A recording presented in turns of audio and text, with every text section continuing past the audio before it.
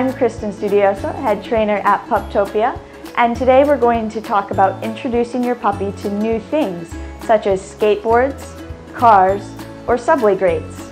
New stuff can be a little bit nerve-wracking for some dogs, so we want to introduce it carefully. The key is to associate the new thing with good stuff.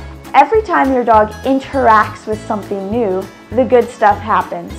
For example, if you lay a board down on the ground, every time your pup is stepping on the board, they're allowed lots of attention and treats.